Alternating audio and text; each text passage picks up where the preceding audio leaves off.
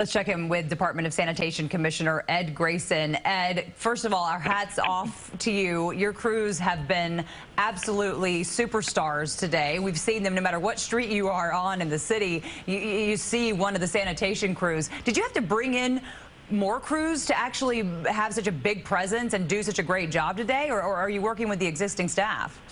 No, we're working with our existing staff. In the middle of an event like this, we'll have everybody working. We're a full-force agency.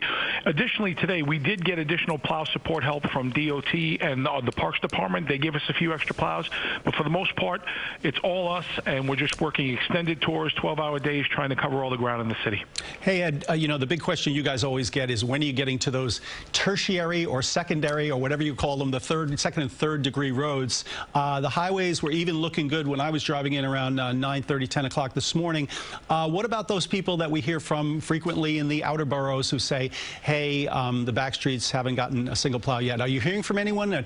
I know you measure this much more carefully now. Yeah, we're making really good progress into those residential routing pockets, and there's always going to be, a subjective view whether or not, people want to see more plowing. We're doing really good on first and second passes. The key thing with a storm like this, it's been snowing for so many hours, it's only finally starting to taper off.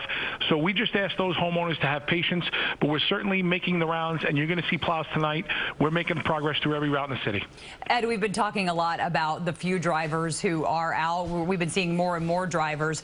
Sometimes they can make your guys' life a little bit difficult. Can you sort of give a message to our viewers about how important it is to stay out of the way of the plows? Well, thank you. Yes, it's really important for people to heed the messaging.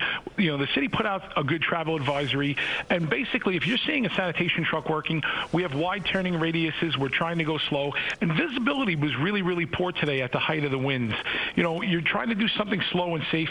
So if you can avoid being on the road when we put out those advisories, that'd be really helpful. And if you have to travel because it's essential or critical for you, please take extra time, and more importantly, give extra room when you see the sanitation truck or the plows out there. And Ed, finally, if you do you have any timeline where you think, and I know, as you said, it's all often very difficult to tell people exactly when everything will be plowed at least once. Can you give any timeline on that? I think we're going to see fully plowed streets a little later this evening, where we've made at least a pass. The key thing for everyone to think about now is you're going to have, coupled with the fact that it's really, really cold, you're going to have some residual snow in the roads.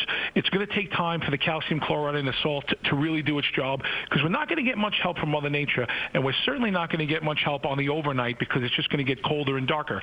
Tomorrow is when you're going to start to really see and feel it, but we're going to be working all night, applying the salt and the calcium chloride all night, and more importantly, keep widening the roadways, because people are going to come out, they're going to start to dig out their cars. We want to ask people, try to not to throw it back into the roadway, but just do the best you can and have patience. We're coming. Ed Grayson, thank you so much. And again, please send our thanks to your entire crew. They've just been knocking it out of the park today. Great job. Thank you so much. Yeah, shout out to you and your drivers, Ed. Thanks very much.